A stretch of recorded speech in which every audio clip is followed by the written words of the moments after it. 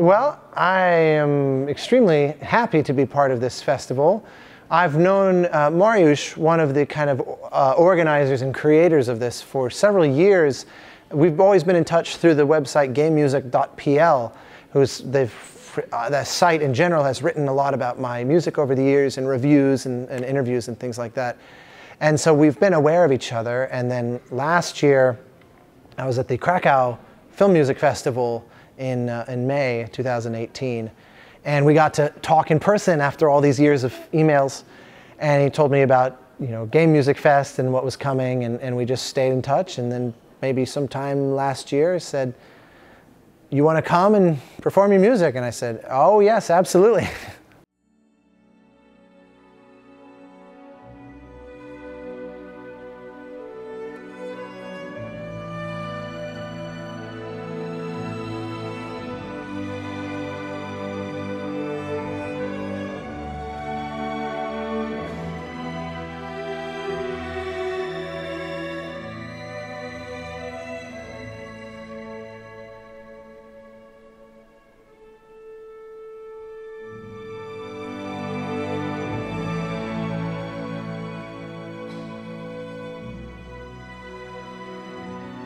Forum is beautiful. I mean, you always feel very lucky. You spend all this time in the rehearsal and you kind of get used to it, and then you walk in and it's this huge space and you think, oh wow, we can really do this now.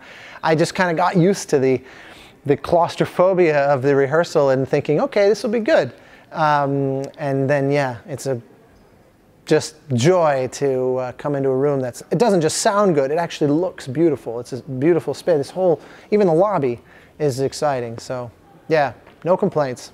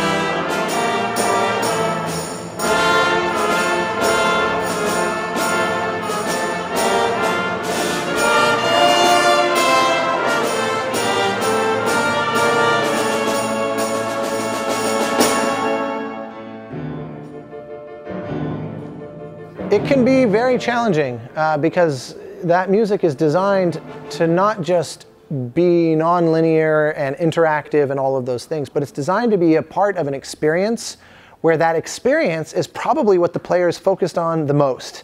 So, especially if it's a really hard game, or, like I did some music from my franchise called the Banner Saga. Well, there's a tactical strategy element to those games where you're trying to win a battle. You're trying to figure out how to move the pieces of your characters and learn the right way to defeat the enemy. And so when I'm playing all this music and it's full of glory and thunder, I can't forget the fact that the main thing the player is focused on is how to win the battle. They're not sitting there going, ooh, I really love this music, and I guess I'll do a little bit here and there. And so when you go to put it up on stage, it's very easy to put music that's not actually as interesting as you think it is, because it was designed to go along with thinking how to win the battle. Well, when you get rid of the battle, it's just the music. Very often the music is hollow, it's thin, because it's not designed to be alone.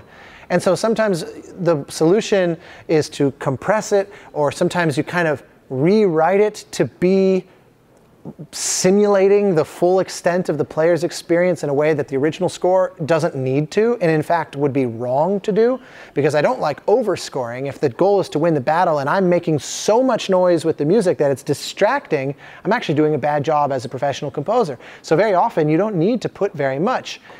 Put it up on stage, now it's boring, you got to build it back up again. So it can be a really hard process, actually, and in some cases I basically rewrote the music from scratch knowing that the audience might not necessarily hear the difference, but I knew that if I did it verbatim from the game, everybody would be looking at their watches the whole time. Even if they love that music and they've got a vinyl and they want me to sign it and all that, they'd still be bored because it's not designed to hold your attention that way. And so it's a process. And even then, during the rehearsals, I remember there was a big chunk that I said, you know what, I don't think this is working, and I cut it out and I told the musicians, we're going to skip this whole part because I don't think it's working without the game.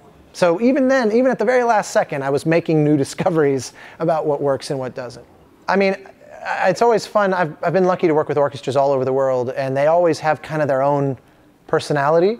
And I especially love working with orchestras where I can tell a lot of the musicians are recently students, or maybe even currently students, especially when they're as talented as this group was, because they're not lacking in skill or basic technique, but they're still kind of young. A lot of orchestral musicians tend to get very cynical and jaded the older they get, and they start to think things like, the only music I should be playing is Mozart and Brahms and Beethoven, and you know, they have that right.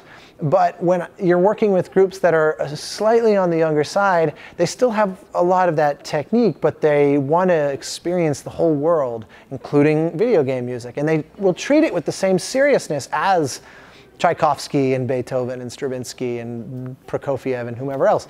And that to me is that's just so much fun. I love saying, let's try to make music with that integrity, but let's smile and, you know, with our hair and all in the process, and just recognize this is supposed to be fun. All music making is supposed to be fun, even if it is Tchaikovsky. But it's easier to treat that as serious in a way that video game music tends to not have. So, and I like that. It was there was a great orchestra. We had a blast. The rehearsals went very well. And a concert, everyone seemed to be thrilled. So I'm very grateful.